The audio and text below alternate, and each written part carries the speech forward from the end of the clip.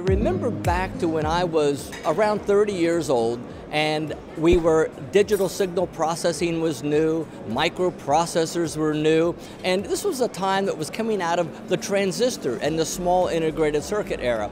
And I happened to be introduced to Dr. James Early. Now I thought Early, and then I recalled the Early effect. This was a guy who helped invent transistors. And I looked at him and I said, Dr. Early, it is an honor to meet you. I said that with digital signal processors now and microprocessors, I said, this really has to be the best time to be an electrical engineer. You know what that man said to me? He said, I was saying the same thing 25 years ago. Ah, that was such a perfect answer. The fact is, this field has never stopped to impress.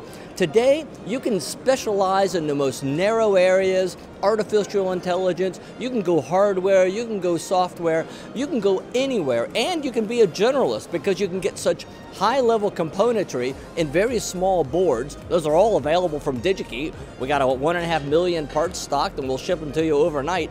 So it's a wonderful time to be an engineer. What I think Germany is doing right is that they have a blend between the hands-on, the know-how, and the theoretical. So you can choose to go technical and not at all be embarrassed that you do not have the PhD, the terminal degree in electrical engineering. There's pride in knowing how to build things. And I think that that is something in the German culture. The way their cars operate, the cutlery, it's all high quality steels, the cars have fantastic suspensions. And so I think that there's a general respect for technical know-how that I think that in some of the other Western cultures, it's more about entertainment and sports, unfortunately.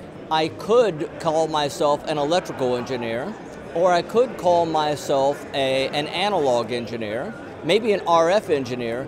In all cases, I'm going into a smaller specialty.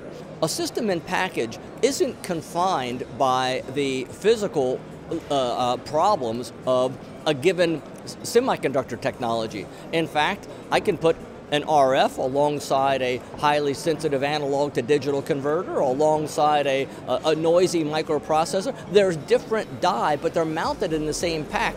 We sell parts that customers use to make RF. They have the expertise to design at the lowest level, yet those same companies will buy modules. And so you wonder, why do they do that? And I think what it amounts to is you have to have a sufficiently high volume to justify going down that low. And so it might be that we're just defining the term wrong. The fact is, more and more technology is coming to the world, more and more people are using it and accessing it. Maybe we've got fewer specialists per capita.